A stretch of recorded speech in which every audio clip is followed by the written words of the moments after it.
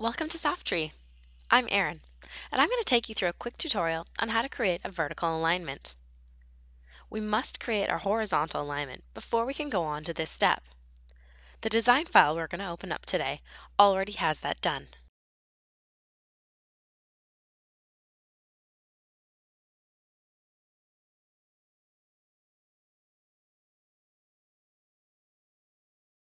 Let's start by adjusting our screen layout to something a little bit more appropriate. As you can see here in our profile window, we have a location designed with no vertical alignment.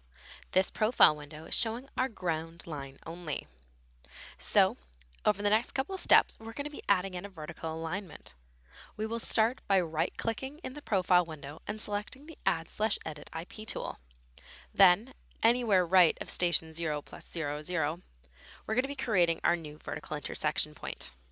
Similar to how our plan window worked, we're able to use our mouse to create new intersection points, edit them, insert them, and delete them. But there are a few subtle differences between our plan and our profile windows. Here in our profile window, we can't have a backward segment. So we're restricted to that station range where we've inserted the point between. In our profile window as well, we can insert a point no matter where our mouse cursor is. And finally, profile editing is constrained by the length of our horizontal alignment. If we remove one end of our horizontal alignment, we're generally going to end up removing some of our vertical. Now we've got our vertical alignment before the curves are applied. Being consistent to our training book, we're actually going to close Align Stage 1 and open up the second file, Align Stage 2. Vertical curves are very similar to horizontal curves. You first identify a vertical intersection point, then you define the curve between the tangents it defines. Vertical curves are created and edited using our vertical curve panel.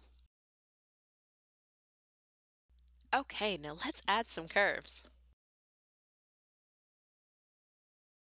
We're going to use the previous IP or next IP buttons within our vertical curve panel to select the second vertical intersection point in our alignment.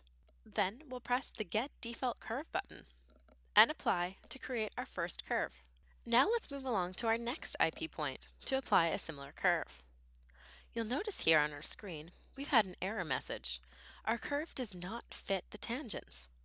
When a curve does not fit tangents, we can either shorten the curve, shorten the previous or next curve, or move our intersection points to reduce the angle between tangents or to lengthen them. In this case, our curve is already defined as the shortest curve allowed for its design speed. So let's try changing the speed value down to 20, but this speed is too slow. The whole point of our design here is to increase the design speed of this section of the road. Instead, we're going to have to lower this point to reduce the grade change.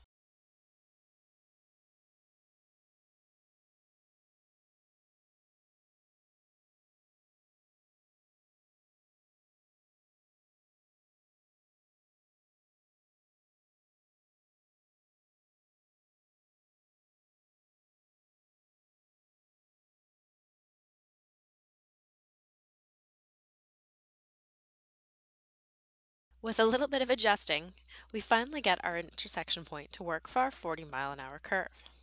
We'll hit apply, move ahead, and finish our last curve.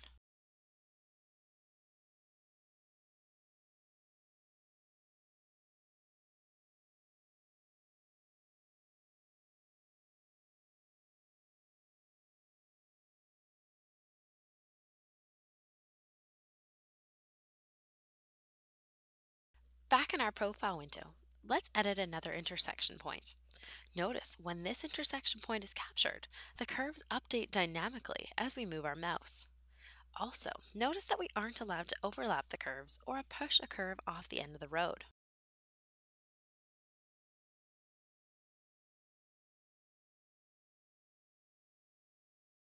Well, that's it for this tutorial. Thanks for joining us.